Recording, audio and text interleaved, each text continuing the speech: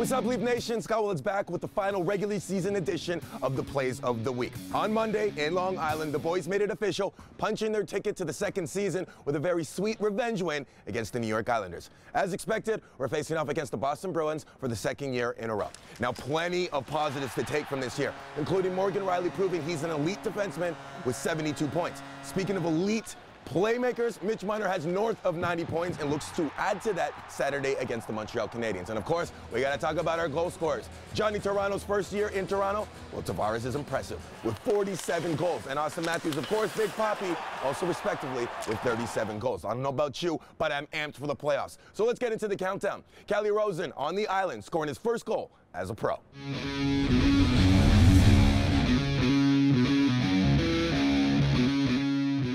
We head to Long Island where New York can't clear their zone, and the Leafs jump on the opportunity.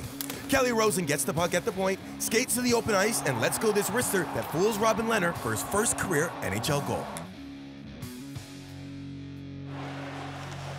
Number 4, it's the Battle of Ontario. Brown and Cappy on a 2-on-1 where Brown elects to keep it. A good thing he does. Number 28 goes barred down over the shoulder of Craig Anderson to send the traveling Leaf fans into a frenzy. Number 3, we return home against the Lightning, and Mitch Marner was buzzing all night long. Here in the first, he causes the turnover and starts the odd man rush, where he snipes 5-hole on Andrei Vasilevsky for his 26th tally of the season.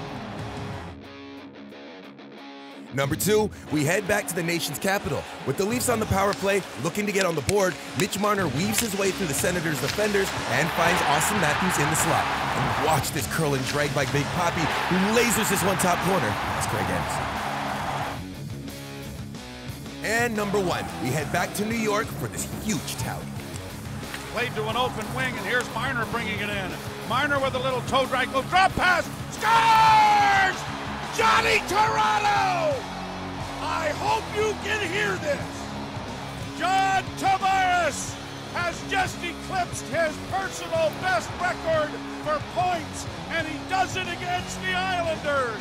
Point number 87 on the season. Goal number 46.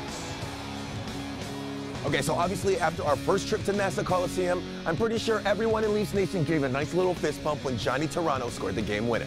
Okay, now it's time for Triple H. Hustle, heart, and hard work. We go back to Monday's game against the Islanders. Now, we all know that Austin Matthews is maybe one of the most talented Leafs of all time, but when we get to the nitty-gritty parts of the game, he shows that he's got what it takes. It's the second period with the Leafs hanging on to the 1-0 lead. Austin Matthews puts his body on the line, blocking this one-timer from D-man Adam Pelech to keep the Isle off the board. So one more game against our arch rivals, and then it's upon us. The 2018-19 Stanley Cup playoffs. It's going to be blue and white versus black and gold. I think I speak for everybody in Leafland when I say it's time to slay that dragon. Leaf Nation is going to be ready, and let me speak for the boys. They are ready to rock.